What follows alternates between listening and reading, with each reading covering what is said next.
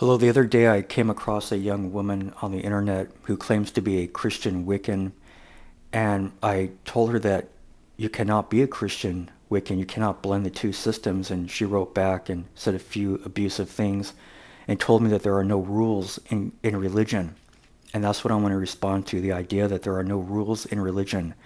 That is simply false, and it shows that she's interpreting religion and Christianity through a Wiccan worldview. She's assuming the validity of the Wiccan worldview and paradigm and putting everything else through a Wiccan filter, so to speak. Okay, and this shows she does not have a proper understanding of Christianity.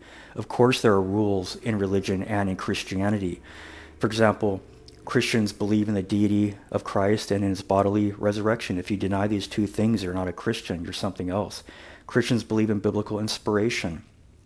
And when we look at Scripture, we see that it condemns what Wiccans believe and practice. It condemns the concept of polytheism, multiple gods and goddesses. It affirms monotheism. It condemns magic. It condemns divination, spells, magic, mediumship, necromancy, things of that nature, the whole world of the occult, basically. And not all Wiccans engage in mediumship, necromancy, and spiritism, but I'm just saying here that basically the Bible condemns the whole world of the occult. And if you are a Christian, then you should be very concerned about biblical teaching. You have to accept biblical inspiration. Okay? So this young woman, like the rest of us, was born into a system today.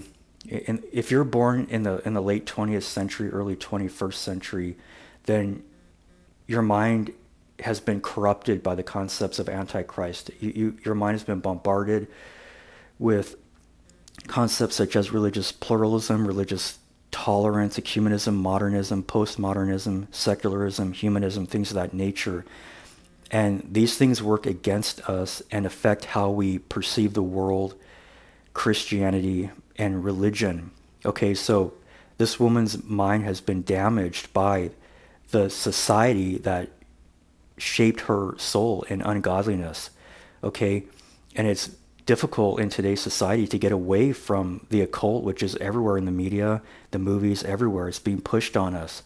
So she does not have a proper understanding of Christianity. And if you claim to be a Christian Wiccan or a Christian witch, you're deceived. It's impossible to blend light with darkness, Christ with Belial, truth with falsehood. But there's an antichrist agenda in the world today that is trying to bring down the barriers between these things.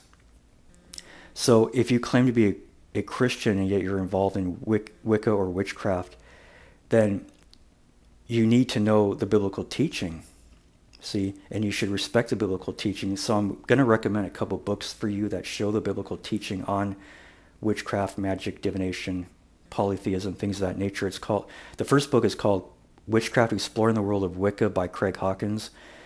The other book is by the same author, Craig Hawkins. It's called Goddess Worship, Witchcraft, and Neo-Paganism.